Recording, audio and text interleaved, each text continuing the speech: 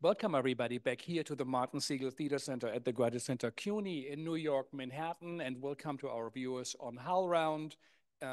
We screened or streamed over the time of Corona almost all our discussions and panels online. And so I think also the big part of the audience is with us. So thank you from wherever you are watching, and everybody here in the audience. Thank you for taking out the time to listen to what we think is a very significant, important connection, work. Milo Rau is here with us from the NTGent, formerly now with the Vienna Festwochen, and Kristen is here with us, Marcia and Dunyon. So thank you all for coming. And as you can see here, it is called Beyond the 2%, a Manifesto, raising the bar for women, ex-composers, and it's a global composer platform. And it's part of what we talked about earlier, that when Milo does engage in something, he wants to leave something, he wants to create something. And so today we will talk about what was a shocking discovery you made that inspired you to do this. But to start, maybe, Kristen, we start with you. Say who you are very briefly, what you're doing, and how you are connected to. Hi, I'm Kristen Martin. I'm the founding artistic director of Here Art Center and co-founding director of the Prototype Festival, which is an annual festival of opera and music theater here in New York City. I use she, her pronouns, and I'll pass. Thank you. Hi, I'm Marcia Sells. I use she, her pronouns, and I'm the Chief Diversity Officer for the Metropolitan Opera and Assistant General Manager for Employee Engagement, Community Engagement, Government Relations. I've now been there 3 years, and it's been an amazing opportunity to see an art form that I really care about, think about how it's going to continue.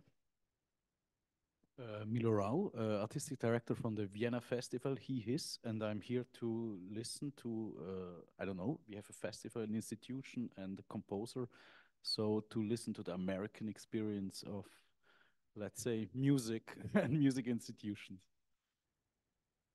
And I'm Dunyon. I am a composer and performer. Yeah, I'm Frank Henschke, who runs the Segal Center here. Tanya Leon is not joining us tonight.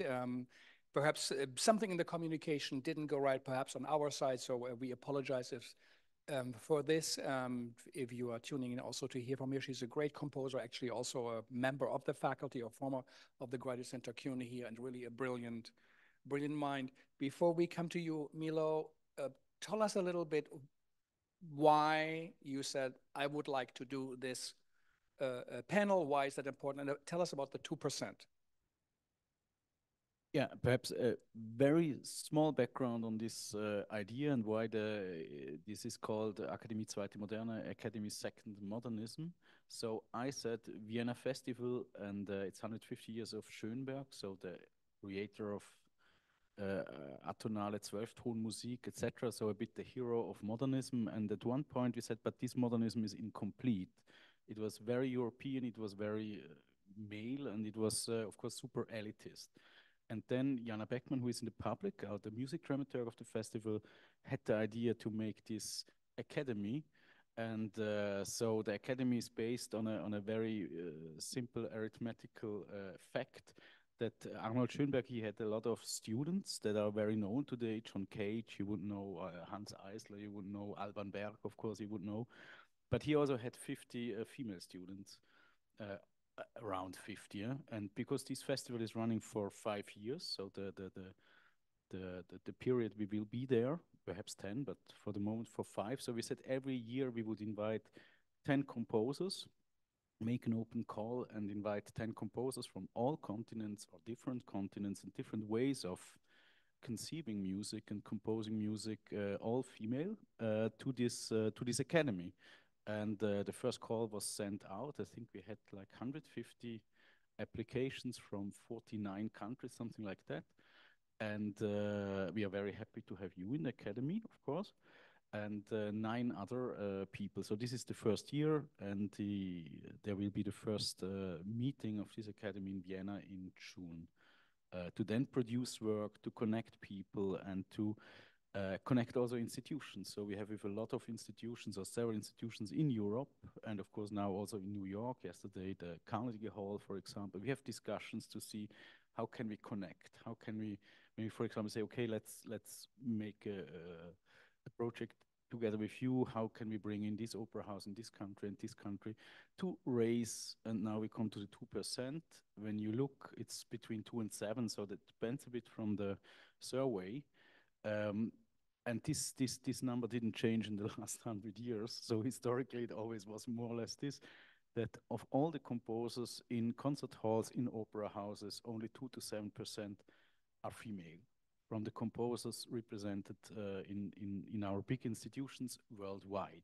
So in Germany, or German-speaking countries, it's only 2%. In other countries, it's 7% or perhaps it's 10%, but we are talking about a percentage that is lower than in any other field of the arts, I think, and of society and of everything. And I was asking myself, of course, there is the dead composers. So you have a lot of Wagner and Mahler and so on and so on and so on.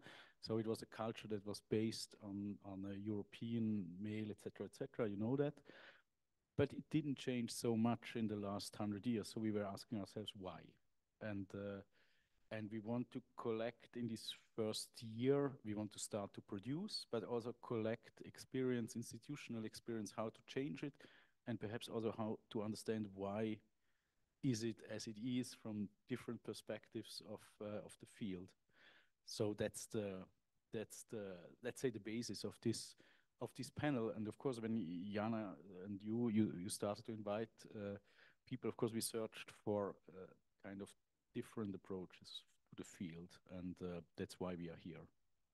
Great. So maybe before we come to Marcia, do you tell us a little bit how did you connect to it? What do you think of that platform?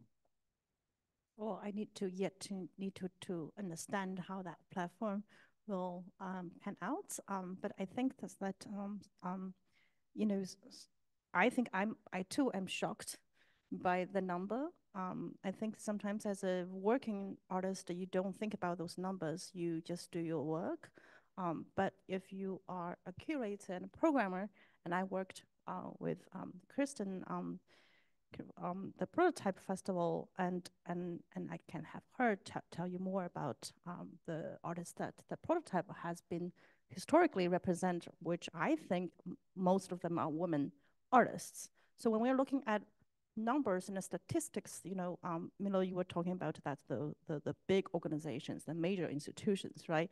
But as a working artist, you don't really put a lot of differences between the big institutions and a fledgling and no walls. You just really focus on the works. But I was very struck by what you said yesterday morning about we have to start somewhere and understand how the statistics work. And I think that is, we need to, even though the number is kind of embarrassing, but I think that at least we're doing something, and I know all of the other 9 composers, so I know it's already going to be awesome. What you are going to do? Oh, hopefully, so we're going to present this work with a collaboration work of mine with Palestinian filmmaker and visual artist, Khaled Jarrah, and the title of the piece is called Where We Lost Our Shadows, and it's based on human migrations. We come to it later. Marcia, I don't know if you were here earlier, but we talked about institutions, working in institutions, and Milo said we have to go inside to be part of it and change it, and to enforce what's good and change what's not working. Tell us a bit about your work. I was not aware of your position. Tell us a little bit.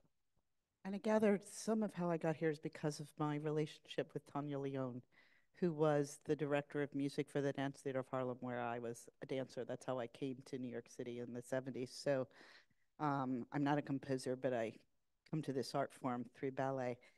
So part of because of that experience, I care very deeply about the classical art form. So when this position opened up, when you say about coming inside, most people who know my work, I've traditionally been more of a institution person, but it also means because you understand how they're built, how they're structured, what some of their goals are, you can also think about what are the ways you might disrupt some of the things that are happening in those spaces that are not, that sometimes have been exclusionary. So it was great to see that the Metropolitan Opera, when I saw the application for the role, was absolutely committed to this idea of bringing in a chief diversity officer at the highest level in terms of reporting directly to Peter Gelb, who's the general manager, and then working with 7 other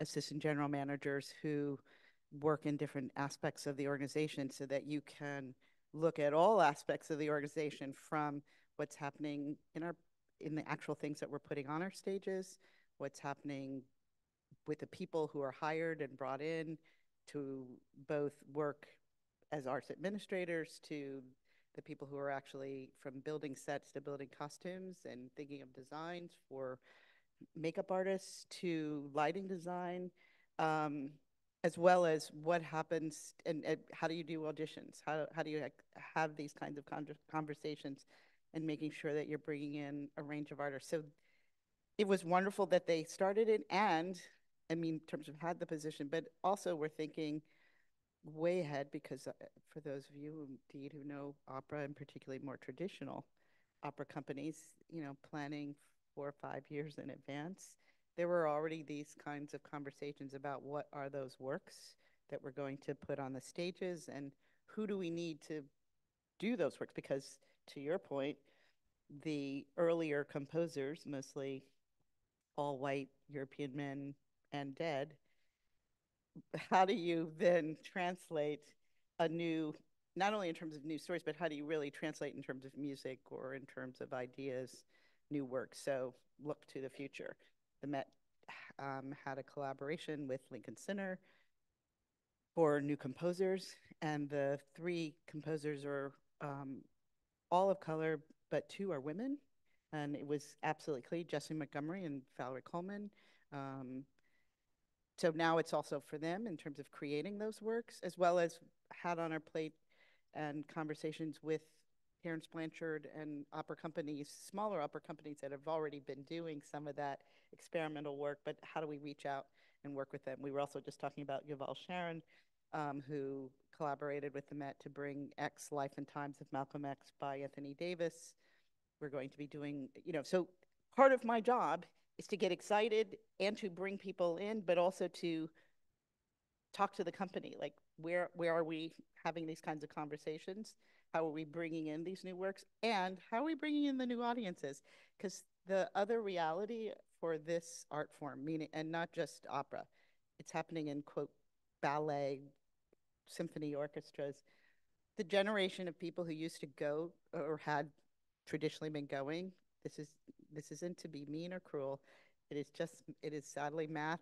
Unless we find the fountain of youth, our audience is dying. So how do you, in a realistic way, fill the seats? You can't, you know, you don't want to literally see it just empty out.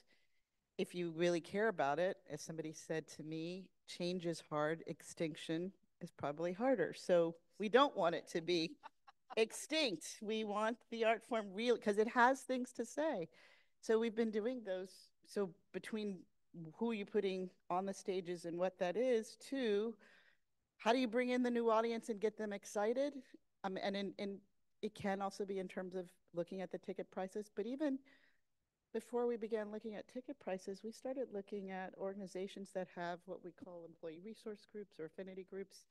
And many of those, and these are young men, women, non-binary, who have gone to business school or law school or finance backgrounds, working in big companies that pay very nice salaries that can afford the price of the tickets we have now. We have done a number of these over the last 3 years and discovered that some of these groups we bring in Latinx, African American, even LGBTQ, many have not come to the opera before. They have never come to the Met. They know the building, they know Lincoln Center. One person told us, I mean, and they're making, you know, six-figure salaries. I just didn't think it was for me. I didn't think, you know, it didn't speak to me. But now that I've been here, this is great. So we're doing that to build that new audience, as well as one person said, I thought it was only for rich white people. So I would just stay away. Which also I will say, was a sad thing because I started in ballet in 1964. And my mother used to take me to the symphony in Cincinnati, Ohio, a wonderful symphony orchestra, love music hall. And I always thought of that as my place. I mean, I know that I would go and there were not very many people who look like me there. But I thought, how do we get from just 1964 within my lifetime to 2024, and we still have a generation of people who think this is not for me. So that's, I will say, for me, one of the biggest missions of my job, to let people know these places are for you. They're yours. You speak to it. As my mother said, once you buy the ticket, they can't tell you to leave, or they shouldn't. Thank you. Kristen, you're not as old as the 100 years or more of the Metropolitan Opera. You also don't have to work five years ahead. I don't know how far you do. Tell us a bit about the idea of your prototype. How has it been, the experience? Yeah, Beth Morrison and I started Prototype along with Kim Whitener, Beth's company, Beth Morrison Projects, and Kim at that time was with me at Here Art Center. The three of us were hatching a plot about how to have the composers that we felt really passionate about seen and heard. We felt like they were making this work that was in unconventional spaces, classical contemporary work that wasn't being seen.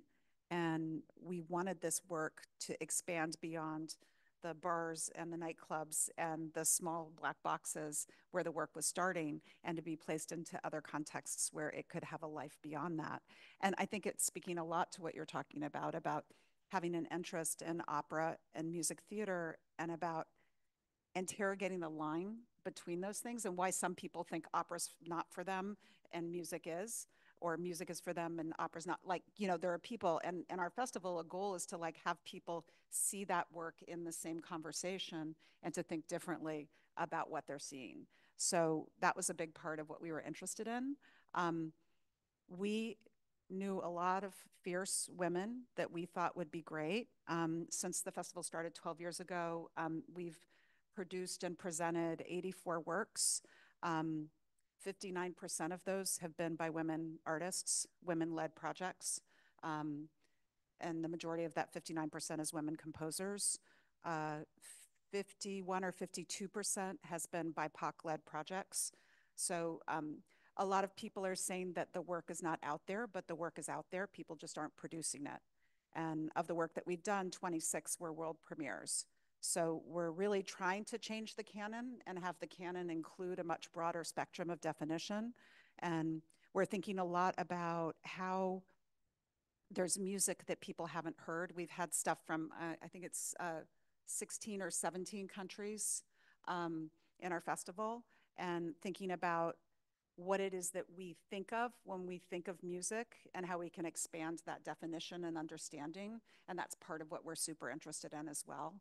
So that was the premise of why we started. And then we've changed curatorially over the years, and we were thrilled to have Du-Yun with us this year, and she'll be back with us next year as a guest composer. Du-Yun's world premiere, Angel's Bone, we did, 7. Guest curator.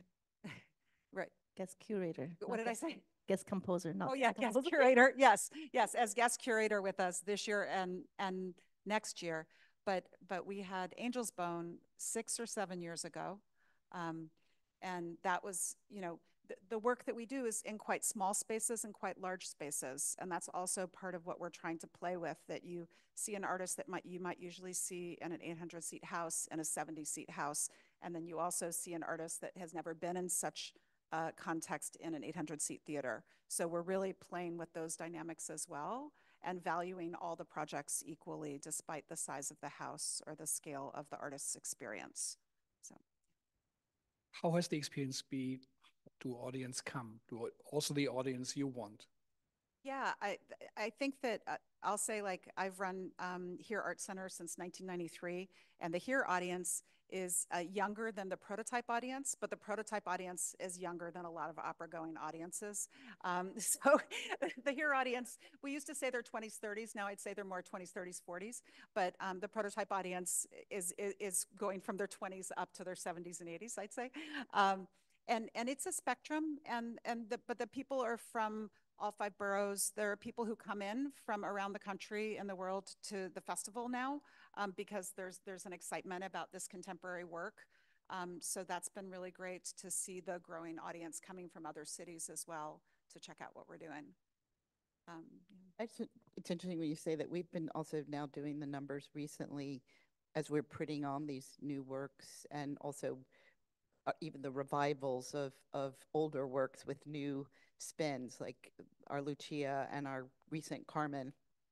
And we are actually seeing the numbers in terms of the ages of our audience also move down towards the mid 40s, which is huge, because it had been up towards the sort of aging 50s and 60s. So it's important that we now know that there is an audience for this work who are interested, and you have to at least just get them in the first, and that's and learning from, definitely learning from organizations that have been doing this for a while.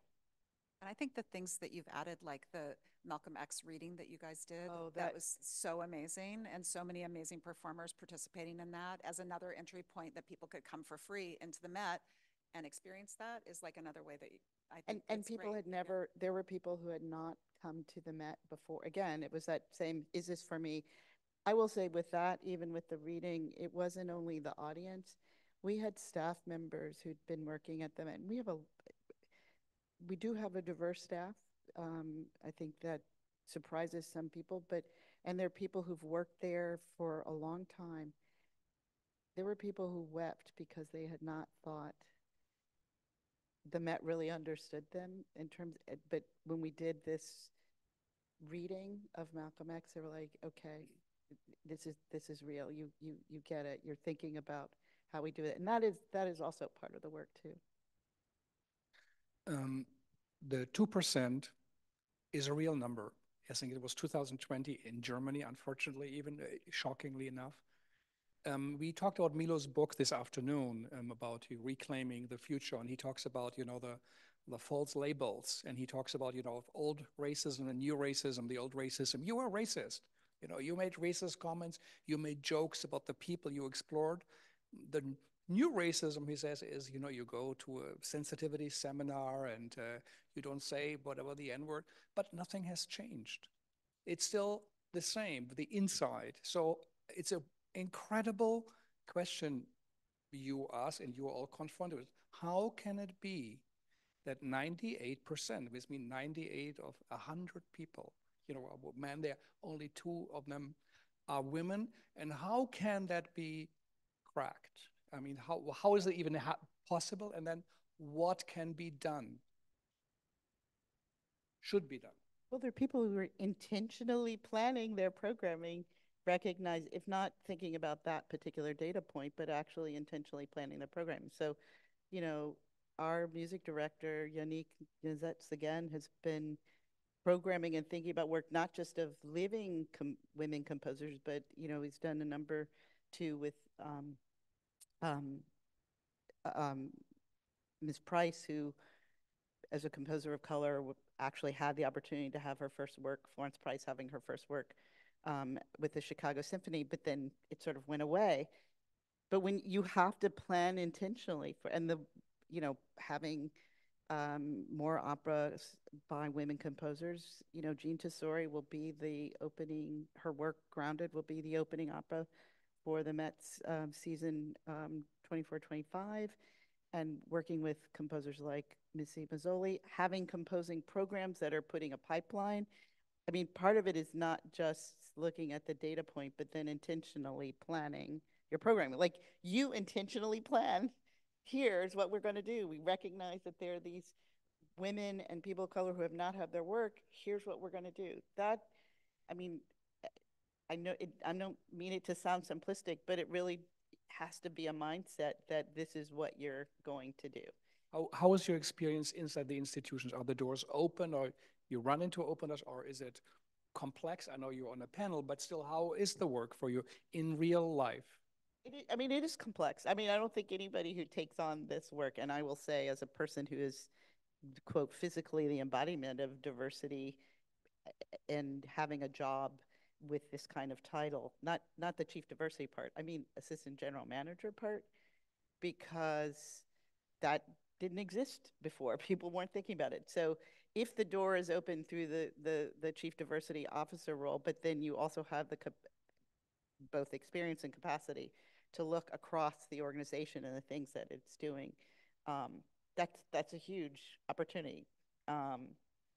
And the organization had to say, yes, we're going to do that. And I don't see that I will be the only one, and definitely my hope and plan for the work that I do is that I'm not the last one, that there will be people behind me and that we're training them and having them understand both the institution. And then there are things that change. I mean, as you mentioned, the Met is over 138 years old. Its premise at one particular point was for two different warring factions of wealthy people to show off their wealth. That has changed considerably because, as I said, that demographic is beginning to shift. And even for that demographic, their progeny may not always be interested. So they die, the money goes to where? You still have to interest this other group. So the work is hard. It shifts, but not impossible. And if somebody doesn't come inside and doesn't raise these ideas, and we just let these institutions fall, maybe hopefully something else comes up behind it if that's the case. But if what you want is for the art form to survive, then you have to figure out how you change. Milo, what do you do different than the director of the Vienna Festwochen before? What in context to the 2%? Yeah, I think just that we would create this platform is different. That we think institution. I mean, you described it very well for the Met Opera, because it's that you use an institution to change the way how you produce art and how you produce audience.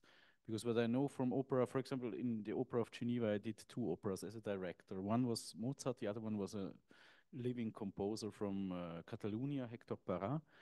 And in the audience existing in Geneva, in this Grand Théâtre de Genève, which is a big opera in Europe, for Mozart, you can deconstruct how you want. You can completely destroy it, but you can play it 20 times, you know, because it's Mozart. And Hector Parra, I mean, I did a quite classical staging and so on and so on. You can do it 4 times, 5 times. So the main problem as a composer is that you are alive, you know? So I think you have to change this first, and you have to change, I think, the audience, that you bring the people that would be interested in Malcolm X or in Hector Parra or in these kind of things in your work to these institutions, that they understand that these institutions are for them. And I mean, I'm quite new in the Vienna Festival, and my experience is mostly from the theater I was before in NTGent in Belgium. And what interested me a lot, that when we said, okay, we bring from the smaller spaces, the smaller stages, to the big stage, the experimental projects, the projects that you would say, okay, it's a bit kind of a peripheric project, to the center, we found the public without any problem. We found out that the public was waiting for these kind of things, that they came and came and came. So you can really unlearn an institution what it did before, and an institution can learn quite fast. And of course, the public that is linked often to the institution, not even to this or that work. They go there and they are interested in what happens in Vienna Festival. The Vienna Festival is quite nice example of it. So it's in the crossover field of Europe. It's the biggest festival we have, and it's a festival that people would go and buy tickets just because it's in the festival, you know. I mean, it might be a bit the same in your festival, and this is super beautiful. So you can then start to make a mix and to, in a positive sense, to educate people that they fall in love for your work or for somebody else from the academy, and perhaps in the years before they were only watching Mozart. So I think this is quite simple. And the last thing is what I found out, and I don't have so much institutional experience, but I was always impressed because they always, for example, to me, they said, ah, Milo, now you go to Vienna Festival, and of course this is super conservative and you will be destroyed. And I mean, in short, huh? They say it in a nicer way. And I, I was impressed how in a very positive way, and how flexible and how weak these institutions are, and how open in the end of the day these institutions are. So when it's a very positive, for me, a very positive experience, because you think you have to fight it, you have to destroy it, you have to deconstruct it, you know, a bit like you know it from the institutional critique from, I don't know, the 60s, that there is all these old people and they try to destroy you. But it's not like this. It's really, I didn't find these people there, and this is, I think it's a good, I don't know how you, I mean, the Met is really, has a long tradition, and the Vienna Festival is younger, but still, and I think, yeah, I think it's a very good moment to do what, in different ways, we try to do. It's a very good moment in our civilization. Of course, demographically, it's a good moment. Of course, concerning the interest of the public, it's a good moment. And the same thing is for me. I end with it. But of course, we were talking about this kind of public that was never going to opera. Before I became a director for opera, I was never going to opera because the seats are too expensive. And I thought, oh, it's super boring, and I don't even have the clothes to go there.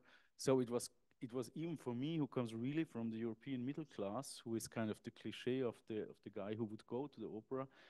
It was just completely out of reach. And when I invited my mother to see the Hector Parra opera, she was like I would invite her to something completely horrific and super boring. And and then I sent her a little piece of the music, and it's a bit like film music somehow. And then she was saying, "Ah, wow, okay, I check it out." And then she came, and she liked it a lot, and voila. So I mean that's it. So you're gonna show each year or present each year 10 female composers for the next 5 years. It's like 50 works. Yeah, I mean, yeah, concept. Jana's concept, or yeah, I mean it's too big. It's together with the Klangforum. We play the compositions in which is very nice. Perhaps in Europe the best how to say group of musicians playing modern music. So we do it together with them. We stream it with the first Austrian television. So we really try to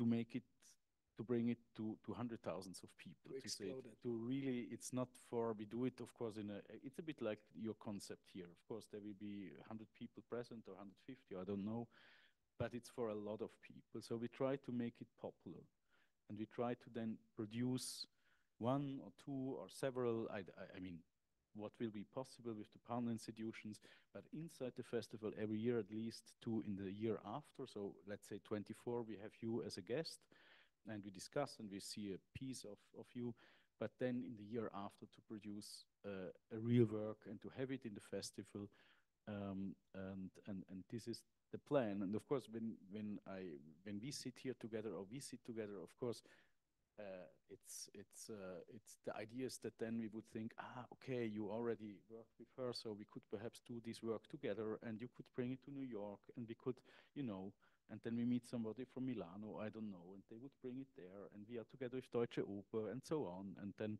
we link people and institutions and try, because for me the last thing that I was a bit confused when I saw, when we did this Hector Parra opera last, or 2 weeks ago, that the Opera of Geneva was investing, I don't know how much money, perhaps 2 million, to show it 4 times. And then it goes 2 times to a festival, and they show it 6 times, and then most probably it dies. And it's not the Ghent Manifesto, right? Idea. Oh, not at all. It's complete against all rules of popularizing art. No, it's like you would really bury it, and you see the whole institution thinking of they go to a burial, they show it, but it's at the same time you feel that it's dying while living. It's very strange. That's funny. So, do you tell us a bit? You're the artist also on the panel. How was your life experience? How was it for you Dying while living. to create your work? If 98 of the places were occupied by somebody else, how was that for you and your friends and your community, your composer? How did you experience it? Of This great divide, this unjust. Well, can I, like, Sure. in addition to the intentional planning, I really wanted to add one thing, or maybe 2 things, 3 things. One thing I really think that, that there are so many talks within institutions, and be it small or big, they would look at artist as not just as a name, but not only as a number, and that's the worst, as a number, right? But sometimes the artist's name or the style come with actually a baggage. And they would often say, okay, he or she or they or pronouns are not ready for our audience or not ready for our hall. So once someone's voice is too small for our stage, or this one does too much noise and electronic, and for instance, and I think that, and if you wanted to programming and championing women, not only women, but BIPOC, transgender, like all that, we really need to, as a curator, as an artistic director, I think that we need to also think about the creative producing part of it, not just intentional planning, because you cannot just put work into your hall or on your stage. You have to really work with the artist and reimagining together. And I think that is so important, to not have the fear to say that this one is not ready for us. Because that's, I think, the part of the job of as a curator, as artistic director, is to make it ready, right? Like as an artist, to make it ready, to make it however ready, however flexible it is. Because I think as an artist myself, I make sure that my work is ready to talk about the content that I wanted to talk about. And then whatever that format that needs to be, we will work it out together, right? Like I think that should be a little bit of a format that we need to rethink and reimagined. And the other thing that I wanted to say about this, so great to have those initiatives and all that, but I would hate to encounter this again and again, like every festival wake up to a phenomenon this year, and then the other year, like a Donashkin festival wants to do this global thing, and they do the thing, and then the new director comes in, they wanted to do another new thing, and what happens is that the artists of people who want, you want to champion, just feels like they're being dragged along, right? And I think that what the success of this kind of initiatives and a platform is should be based on profoundly rooted continuum. It has to be on continuum and sustainability. What does that mean? Is that the world premiere productions needs to go out. Not only does it need to go out, we also need to look at new works from the artists. And I feel like Prototype has been very successful doing that. And I think it's, in the countries like Germany, because I have worked in Germany, it's always lost so many talk of like, oh, but not like, is that person, serious? Or can that person write music? Like, it's just, so much of that kind of, but like, but that is like, there's the major subscription thing, and then there's the other frou shoulder pad. Anyway, so that was the that was the, like, I would say, not only my frustration as a working artist, because as a working artist, I don't feel like I have that. But as artists who trying to also work within our community at large, at globally. And I see that again and again and again, not just as a woman, not just as a BIPOC, like as everyone embodying that, and also traditions, and also music traditions, practices, not just that kind of style. So there are so many things that I would like to address. And I think, of course, like, yeah, we can still talk about that number, but if we were talking about someone who is outside doing the operatic work and all that things, maybe it's 0 points, 0 point. But it's not about number. It's about like what kind of story we wanted to move forward in for our future generation. I'm interested in the current storytelling is our current mind. I don't care about 2%. I don't care about second. I love Schoenberg. But when I was reading, when I was studying those a textbook, you just think, because none of them is part of me, and you really think that has nothing to do with you, even though you love their music, you love I don't think I'm part of any of the percentage. But that's not. But it's okay, and I think as an artist, it's maybe it's okay because I'm interested in doing other things that is not that Schoenberg is interested in. And I think that is another something that we need to talk about as well. Like, great, heritage is fantastic. And I write like Schoenberg too, and I can definitely use his set theory and all that. But I think I'm just maybe a little bit allergic to when we're just like pitching hole to the numbers, and because what I'm caring for is not from Schoenberg, right? Even though he is one of my music idols, but I don't come from that tradition. So that's one of I hear you. So in a way you say, I'm not even part of the 2%, which is even sadder, but also to say, I don't want to be invited to the table. I would like to choose the evening. Let's go to the market. What are we going to serve? What are we going to cook? What are we going to, you want to, be part of the whole institution. Is that thinkable? Yeah, I mean, in terms of the conversation about what it really means, I mean, as I've said, both I forget who absolutely coined faiths, but the idea of, what's true inclusion. To your point, it's not just getting the invitation, but did you get to participate in the shaping of the party and what music and what the dancers are going to look like? To your point, I mean, because the Metropolitan Opera is a large opera house, it's also, 15 different unions, lots of structure too, and it costs a lot to even start a rehearsal for something on the stage. So to your point, making sure that the work is ready, but it doesn't mean, oh, we won't consider that work because we haven't, it doesn't fit. A lot of why it takes those 5 years is the beginning of the conversation, if not, with collaborating opera houses that are smaller or organizations that have worked with particular composers before, to think about how do we move that piece from Opera St. Louis, the Opera Company of St. Louis, where Champion and Fire Shop in My Bones first came from.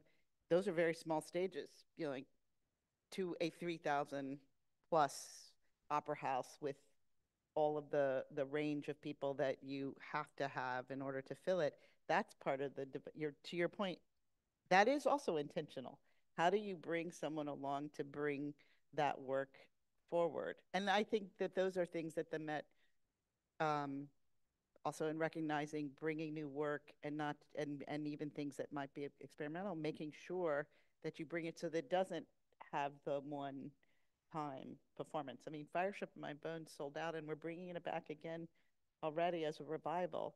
And it's not the only, the same is true, you know, I think as we look at what's going to happen with other operas that we're bringing that are going to be new in the next season, it's also to think, what will it look like in revival? It's not from the standpoint of like, oh, one and done, but because it does it to that point. It doesn't make sense to spend the money to develop it and then have it only have one opportunity. You have to really do that work to grow it.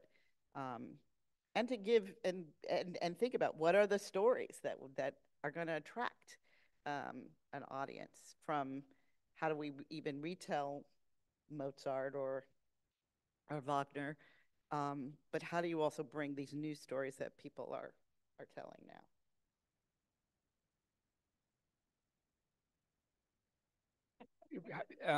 Tell us a bit about your strategy, if you feel it's working, or what would you love to do if you say this is missing, something is incomplete, we wish we could do that, or what? I mean, we're trying to do things in unusual spaces, like our festival's in January and it's freezing in New York City in January, but we do outdoor performance. So we commissioned a piece for an ice skating rink. And so it happened on the ice skating rink, and some people skated and some people watched from the outside. Or this year we got very unlucky and it was very, very cold. So we actually made a last minute change to an indoor location. But the point of it is to have people have access to the work that wouldn't see it otherwise. They might never walk into an opera house or a theater or an arts center, but they're getting access to work in a context, and suddenly they're like, oh, that was really interesting and that was fun, and I want to see more of that. How can I see more of that? So offering these free performances in unusual spaces is something that we've done, which has a lot of complexity to it, but is also really fun. And watching people's reactions is really fun. We've done 2 pieces in Times Square and had people from all different walks of life, experiencing it, gathering around. So that's really fun. Same question to you. What would you love to do? What are you waiting for as an invitation? What would, from an institution or producing organization, if you could? What do I want to do? Yeah. What you couldn't do? What I couldn't do? I feel like I can do a lot of things. She can. Which haven't been given to invite in a produce on a scale or to work. How would it look like? So you're asking what's my ambition is? Yeah, a vision where you say vision. We hear something is missing, is not represented. What do you think? I'm also working with groups of first generation school children in very far away places in border cities in China, and using music as also looking at a living heritage to not only hire the local musicians to teach back their traditions, because it's getting lost and it's not using that, and to use the new storytelling to give the kids the power of performing arts, and also working with special schools, including the blinds and autism kids. So this actually, to me, it sounds like you think it sounds like outreach program if you are running institutions, but to me, that's actually my ambition, because I can write orchestra, I can write opera, I can write, and I am writing that. I am doing all this other stuff, big and small, and crazy shit. Sorry, crazy performance and punk bands. But to me, I'm also looking at my power of not only do I have the platforms, but also what is the new music means, not just to audience in New York, in Vienna, in Darmstadt, in Shanghai, but really not just regular people, people who live very access, right? I'm talking about knowledge access. And this is something that I feel that I would love to do more collaborations and engaging more artists, and do like on the ground work. And this is something is my ambition. And I think that this is, I feel like, what new music can really do, like new storytelling can really pushing forward to this tradition. And I think for me, I have to think bigger, and I cannot, and I never, because I never think I'm part of the 2%. So I never wait for institutions to join their party. I am having my own party.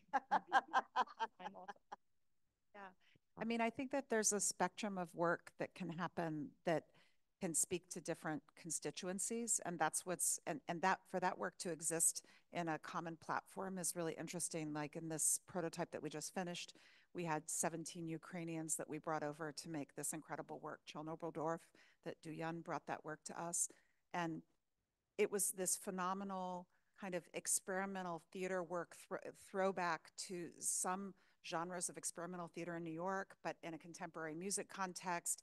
And there was lots of nakedness, and there was some really loud guitar, and people could put their headphones in. I mean, it was this incredible mix, this visionary kind of work. And then in the same festival, we also had Heather Christian's piece Turche, which I worked on for the last 5 years, with 36 people on stage, and it was an amateur and professional chorus, and the work was built over many months. And you had this feeling in the work of the community that was knit across that group of people that were sharing that stage, and that were then sharing that with the audience that was present. And those works are existing in the same festival, and they're existing in the same conversation. They're not different conversations, because to the Ukrainian artists, the work that they're making was having this resonance to the war that's happening there now. Even though they made the work before, now it has a whole new resonance to the community that was being engaged with Heather, that was speaking to their audience in the same way. So I just think that there's a way that you can, for me, it's the passion and vision of an individual artist. And if you can bring that to light in their intention, that's where you're succeeding. And that's following a little on what you were just saying, Duyan. That's what it is. And that's why those things can fit in the same festival, because the passion and vision of those artists was really coming through, because they had the right support and context for the work to be seen and experienced. I also think that from that standpoint too, the idea that for many times in terms of the opera form that's has been in the past presented at the Met, people always thought or tried to approach it, which is why some people said this is not for me, but from the standpoint of you're moving up some cultural ladder or some social ladder because you've gone to the opera. Like you had to aspire to that. And if we really want to capture audiences and stories, we have to inspire. Like our works need to say something and speak to people's hearts. And that's why the idea in terms of new stories, when you see, I mean, when I saw just the number of people, I mean, I physically remember going to operas, and maybe there's 6 people of color. To see the audience came in for Fire Shut My Bones or for X, I literally was standing at one point on the Grand Tier and watching people come in, and was getting a little late, but I was like, this is a sea of people of color. This is not, 1 or 2.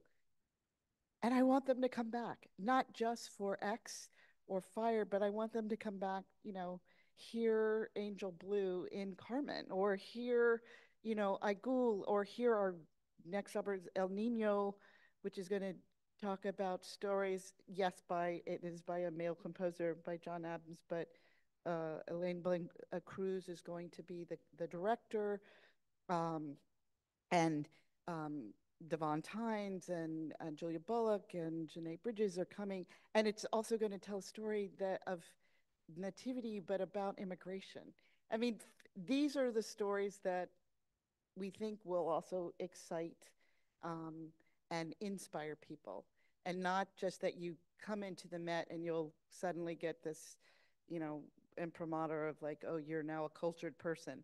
I think that particular story is gone by the wayside. Organizations like yours, in terms of saying, here's the way to experience these amazing creative people, that's what we want at the Met. They're amazing creative people that are working there. And so to bring those stories out is really, when you ask like my ambition, that's my ambition, to see that and people to see the range of even how some of these stories connect. That, you know, the migration story crosses many cultures and many different nationalities and people. The struggle for empowerment in terms of women crosses many different groups. We can see the connections if we also don't get lost in like, oh no, that was composed by Puccini, or, you know, so it doesn't really, it can't really matter to me. That's once we make those connections, I think our seats will be full.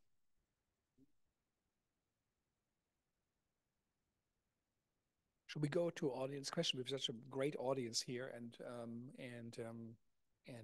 to participate, you know, it is a dialogue as we see it, or multilogue. I'll come down. Any comments or so 1, 2, 3, 4. Okay, I'll start with Jesse. Maybe shortly introduce yourself, and you have to speak in the microphone because it's also streamed. Hi, thank you for the conversation.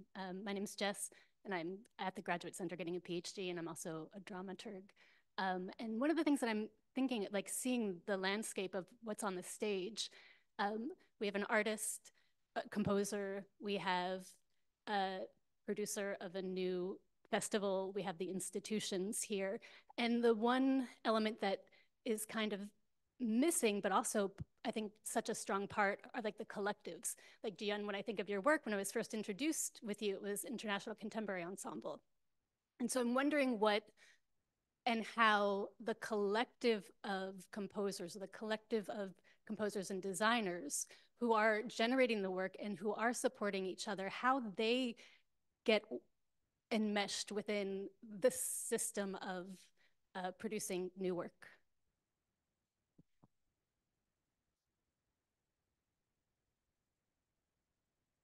I mean, we've collaborated with ICE and with Contemporaneous and with a number of the ensembles here. We often sometimes co-commission, like the festival will co-commission with an ensemble, a composer that we're all excited about, and then work together on it. We've also, we've worked with companies like Thing and Y, which is a collective of composers. And we've also worked with the individual composers outside of their collective. So I think that there's a lot of different models of empowerment and collaboration, and that it's exciting and fun. And it's another way to think about your players, and your players being your creative forces, not just executing the inspirational music. Yeah. Yeah. Chernobylov is, you know, made by these two composers, but they only work with their actors. So in a way, it's very collective creating works. And I myself also do not like opera. That's okay. But that's why I want to do opera, right? Because you just, you challenge yourself, see that what you can do to shift that narrative and to what kind of story can you tell.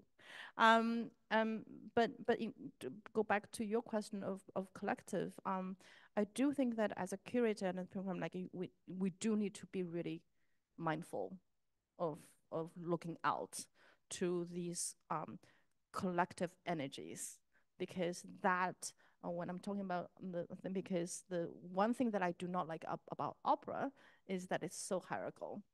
The composer is so high up, and I don't agree with that.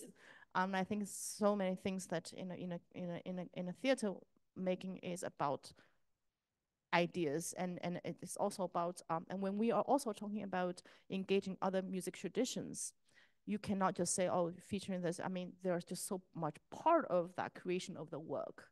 So we also need to be very mindful of that as well. This question wasn't, what was it? And then you.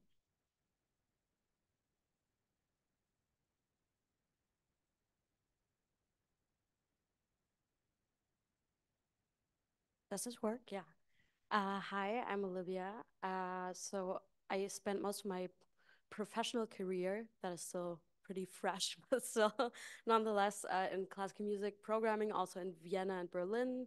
I'm also a musicologist and a researcher. So like so many of these things resonated with me very much, and I'm very excited about this. So bear with me. I think two very formative texts for me, or formative moments. These are both by men, so I'm sorry about that. But are Music Theory's White Racial Frame by Philip Ewell, and then also Hungry Listening, an indigenous theory for a resonant theory for indigenous sound studies, which I'm sure you're familiar with. And so these really got me thinking about the question of like, how do we create validation or systems of validation and hierarchies? And so my question to you would be kind of what your stance or approaches are to, on the one hand, implement that in programming and breaking up, you were talking about breaking up these content structures and like these levels of like, how do we get people to feel comfortable entering a space? But then also the questions of like listening, how do we listen, and what does it mean to listen when we've been educated in certain ways of tonality, and how does that shape our programming practice? Sorry, that was maybe very long, but.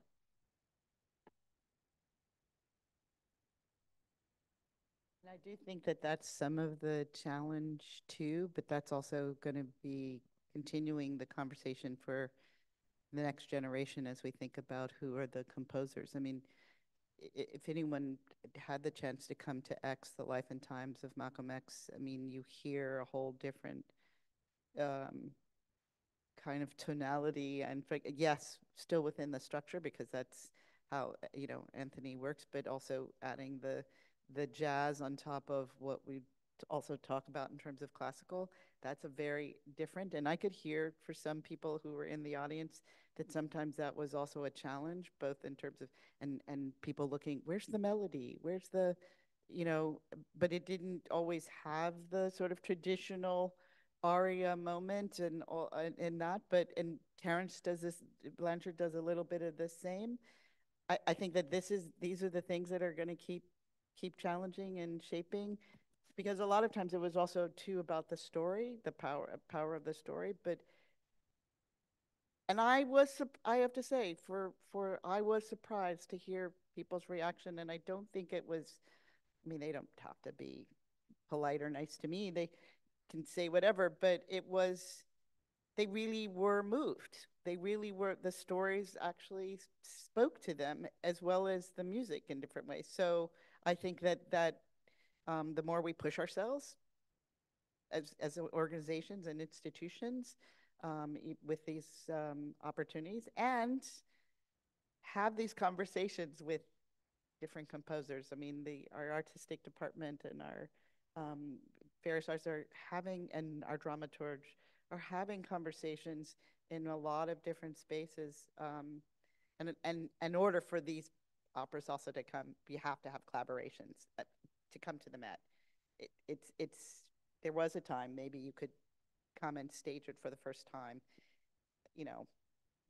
The finances of it start with a place that can maybe shape it, and then you think about how you move that or expand it.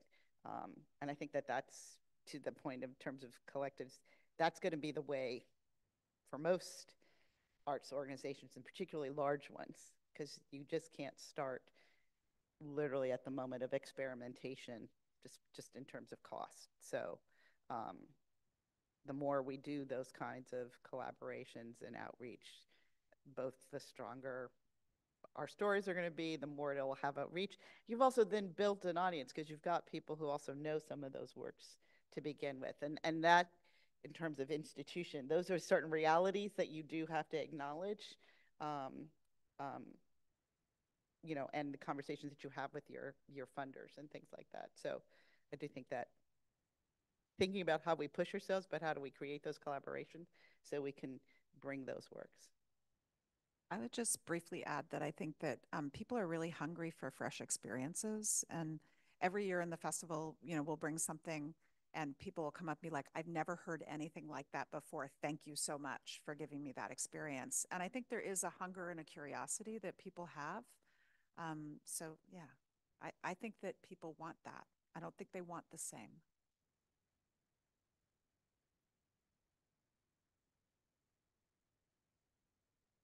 Hello? Yep. Hi, I'm Lily. I have a PhD in Milo Rau. Wow, you are a and subject matter. and so I'm just going to ignore him for a moment because I feel extremely inspired listening to you three amazing women talk about this and the ways in which each of you have found a way to work within or without institutional dramaturgies in an extremely exciting way. And I'm saying that as somebody who literally left North America because I didn't think the theatrical and performance institutions in North America had anything more to offer me or anything particularly interesting. I'm saying that as someone coming from Edmonton, not New York, but I think the point remains valid. I'm curious about a lot of things, and I could talk with each of you for hours, I'm sure. But I'm always with institutional dramaturgy, which is a concept I'm looking more and more at within my work surrounding Milo and Vienna Festwochen and NTGent. I think often, particularly within the really stratified institutions that you see in Europe, there's this sense that we can't break down the master's house using the master's tools. And yet each of you have in your own way found a way to move into stratified institutions or create new institutions of your own that have a greater flexibility. And I'm just interested in your insights in doing that and how this has changed and how it's developed and how things have gotten perhaps better, perhaps worse, perhaps different. Thank you.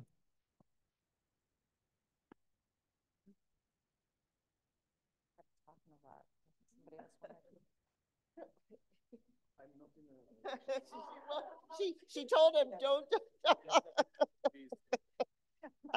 I mean, one of the things I do think is important is some aspect of thinking about what are the things within the context of those institutions that you think you want to hold on to. I do think the scale and size of what's possible on the stages at a Metropolitan Opera is really quite amazing and can be quite magical. But we constantly have to, how do you do that with new things? And that's why I say you have to start in some ways, see how it works in smaller spaces and then sort of figure out what that is, that translation. That's why we have such amazing gifted people within our production group, along with even in terms of the dramaturgy, how do you make those kinds of translations, or, you know, the size of the chorus, the size of the, you know, the dancing, what shifts in terms of the choreography, you know, also stage gets bigger. How do you get, you know, across the stage in that, and the costume, how does it translate in a bigger space? I think the more we keep doing that work and figuring out how to do that translation, that's the way, when you say flexible, that's what large opera companies have had to figure out. How do you do that as opposed to you being the experimental place? You might be the supportive in terms of some funding, encouraging, work with different, as I said, different opera companies, or even, you know, maybe one day we'll look at prototype. Peter Geld might come get me, but because I said, but you know, you look at the kind of performance that is happening in that space. What is it that might translate in terms of both scale, spectacle, in that way for a Met? I mean, I think that's also what is exciting when you say, oh, you're getting these opportunities to sort of make these shifts. It's like, how far can we go? But also, most importantly, it's like, how do we make sure it survives? Not just, you know, trickle survive. Maybe we get 1,000 people a night, because that won't be possible. but really say there are people who want to come and see what the stories we're doing. They want to come and engage with the ideas that we are talking about. That is absolutely motivates me every day, because it really is, as I said, unless somebody out there has the secret, and I'd love if you share it, of the fountain of youth, we just won't have that audience that always saw those same things before. And to your point, that a whole new generation, just because of social media and streaming services and everything else, do look for what is the new. I mean, we are absolutely at a critical point. We have to figure out what is the new, not in a way that just people just sort of like, oh, it's new, now it's old, throw it out. How do we look for the new that is going to be sustainable? That's, I think, is really critical. Also relatable as well. And not just the new. I actually think that the most fun I had with dramaturg, is actually the revival productions. Because for me, you know, premiere production, I'm always like, rah, no. Yes, there's too many fights, right, for you to really enjoy having the dramaturg. That's kind of a joke, 50%, and you know it's 50% absolutely true. But the revival production is so fun because you are also as artist, you are also very loose of interest in knowing how that piece before you have died still take a different kind of shape and a fluidity of that, right? And especially if that work has something to do with social topic.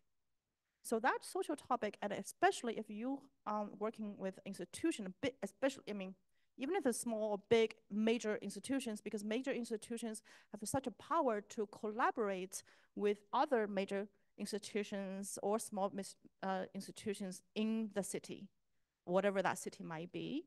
And in case in point, like you were talking about Angel's Bone, when we doing like different Angel's Bones in different places, what happens is that I always wanted to work and talk with the dramaturg about the human trafficking problems in that place. Because as we know, that problem is not just a fixed problem. And if we can use institutional support and to understand what is that social problem is in that locale. And because of that dynamic of that would happen will really translate to your audience. And that power will get the audience into the conversation, not just into the door. And I think to me, that's very important. And that's, I think, is the power of working as a dramaturg in the big institutions or however institutions that you might end up doing. Yeah, just to add on, yeah, it's relevance and resonance to our times. Like that's what we're thinking about all the time, is what's relevant and resonant, and how can we amplify that at this moment. And then the other thing is like follow the art. Like that's what it is. It's like the artist is at the center of it, and you're helping to craft the best work that can be made. And it's not going to be the same the next time. You're following the art because it's not the same anytime. We're not making widgets. We're making something different every time. So.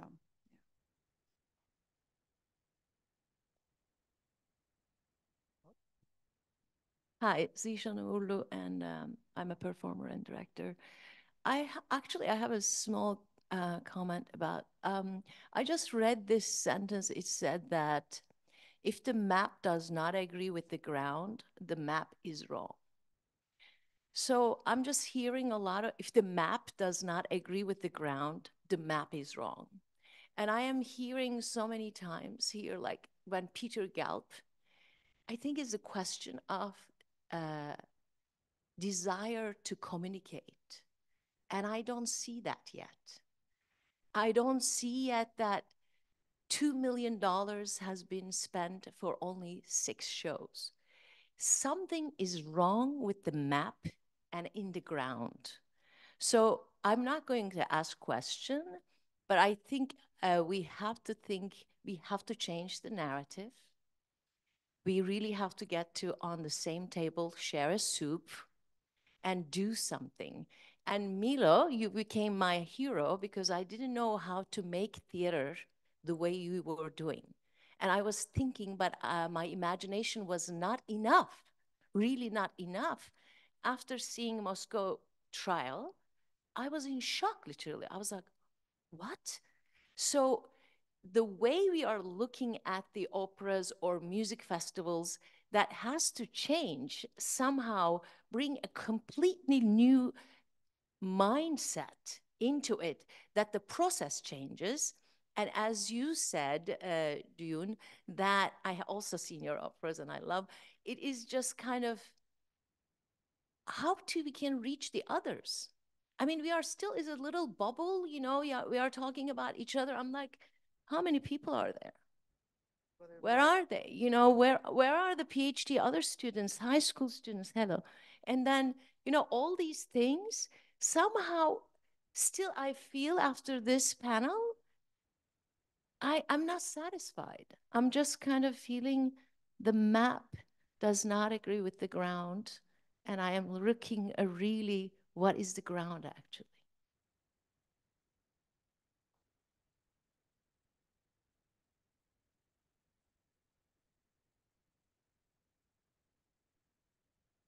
I don't know that we could respond necessarily to the comment of the. I mean, I think part of it is to try to figure out how do you maybe acknowledge the next. That's why I say you have to figure out how you acknowledge the next generation, what do they want, as well as, you know, when you're talking about these ideas, and you too, Milo, of the ideas that connect to something that's happening in real time, using art to actually engage people and ideas. I think that's been a big part of what quote unquote traditional opera has learned, that there is an opportunity to really reach people, again, as I said, to inspire people, but to reach people based on the ideas that are presented. But we also have to have real conversations about what those works are, and not kind of just in the fantasy. We have to have those real conversations.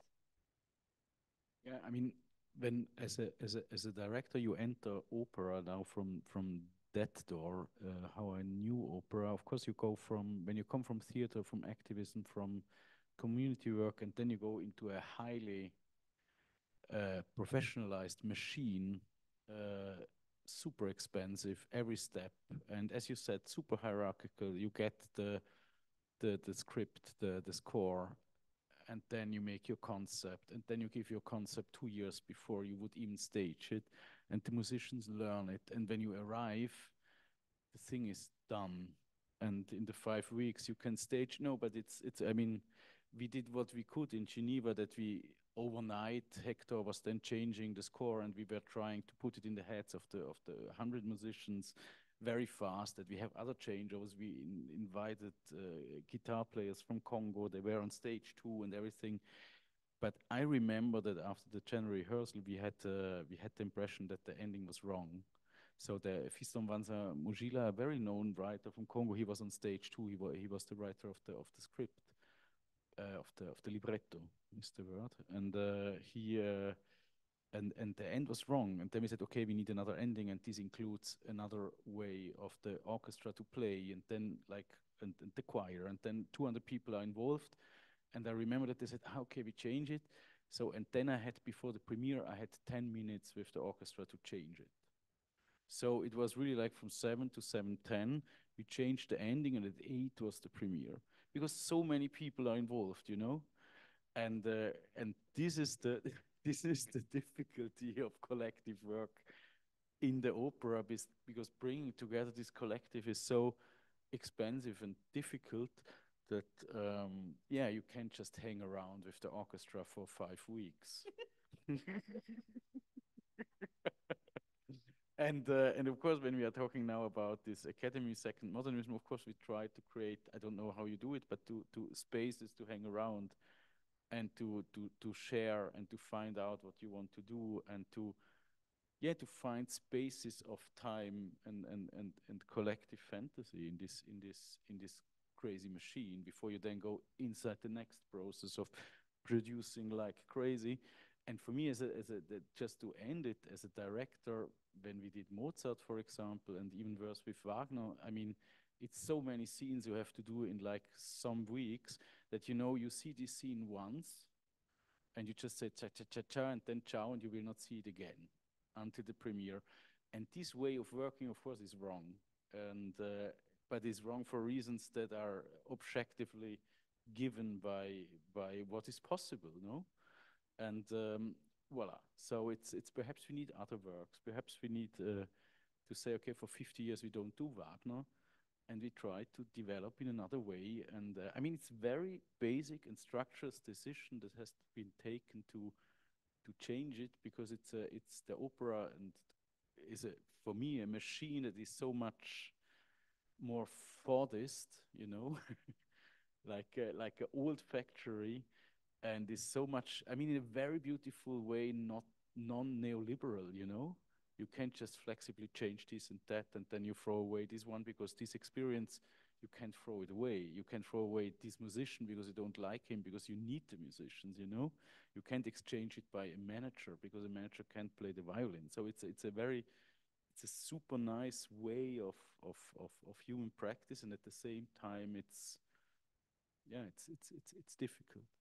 Yeah, I mean, when you described, I just would imagine if you had come in 10 minutes with along with our orchestra being part of its own union too. I mean, there are 15 different unions that we work with within the structure. So that's a whole other kind of sorry to add the lawyer part on this, the collective bargaining agreement that would define when that rehearsal. But we're also, I mean, for the Met, and for the size that we do 20 different offers within 33 weeks.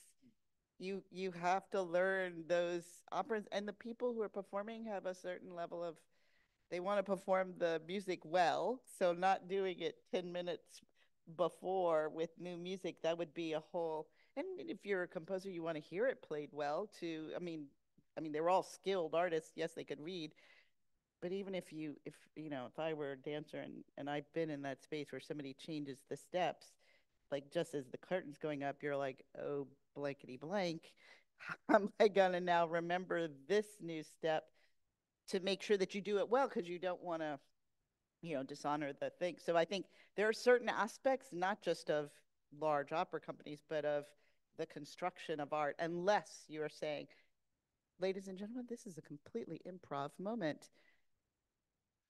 I mean, and that could be in its way, when you say the ground, that would be a very interesting thing, hard and amazingly interesting to do with a chorus of 90, an orchestra of 90, dancers, 40, 50 of them, and then the lead singers, along with the people running the sets, and if you did that all improv, I don't know that it's going to be happening ever at the Met, but I have to say I would probably buy a ticket to see that show. So because it would challenge a whole lot of ideas. Yeah, we are out of time, almost out of time, already over time. But before we come to the next section, maybe everybody could say very shortly, what are you working on for your next project? What's baking in the oven? Budget.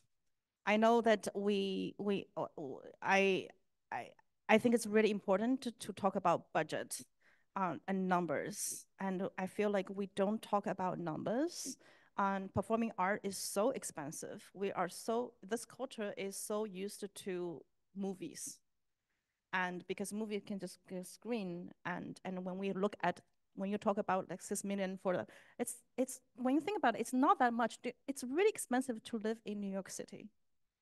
Really, really expensive. So when we like travel to Europe, for instance, they would be like, oh, why people coming from US or whatever, asks this much money? You're like, oh, but people will lose money going to places, right? Things like that. So I think our machine of this performing arts or modern music or whatever the field that we are in is expensive. And to me, I think it's worth doing it. And I am going to go back to your question of what I'm working on now. A lot of things, but I am also looking at how the ambition works with, like, to put it on the ground, different places, and and on different stages. And that has so much to do with money and numbers and how many meetings that we talk about is not just about the artistic visions, because we just get it right away. We don't need to have a meeting about that, right? But it's the numbers, moving numbers.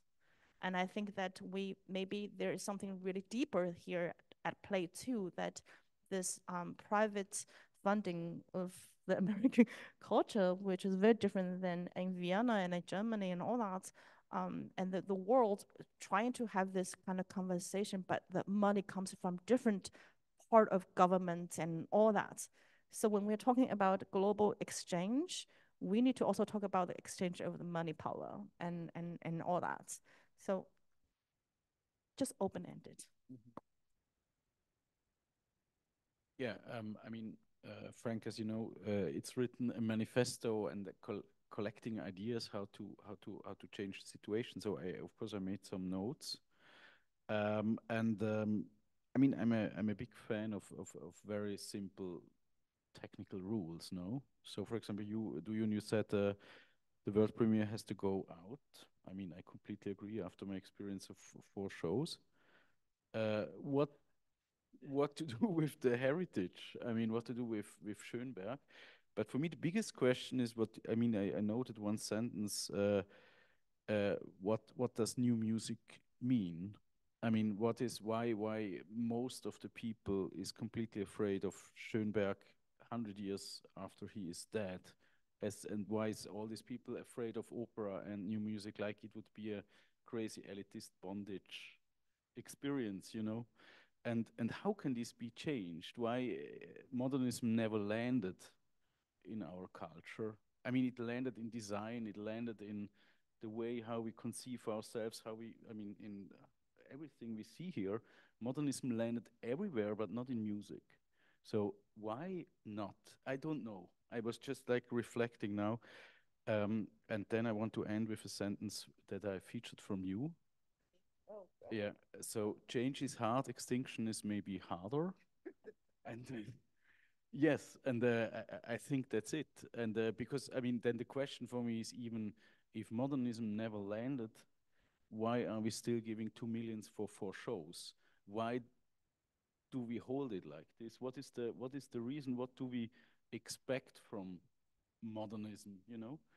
And when will this closed flower for me still open and explain us why it exists? So why it really exists, you know? And that's my last quote. Big ambition is for more people to see some of the really amazing work that we're about to do, both El Nino, Forza, Come Back for those who didn't get to see the hours, or Fire Shop My Bones, which I think stories that might not have been on the Met stages before, or they were in other formats. I was thinking about La Boheme and then the hours, you know, which is talking about illness and disease, and you know, no one really, you know, it's consumption or something in La Boheme, but the realities of what was happening in the AIDS crisis, you know, in the 70s and 80s here in the US, those are important stories for us to be both talking about and sharing. So I hope that you all will come. I'm working on a new work with Kamala Shankaram, who's a frequent collaborator of mine, wonderful composer. It's called Joan of the City, and it's dealing with homelessness and gentrification. And we've collaborated with women in shelters to create the text, and it'll be performed in the streets. Well, thank you all. For the panel, as a last comment, you know, this afternoon we talked about your book and your ideas that we have to leave the spaces, the safe spaces. And when you took over Ghent, you said, I have to be in Mosul, I have to go to Africa or go back.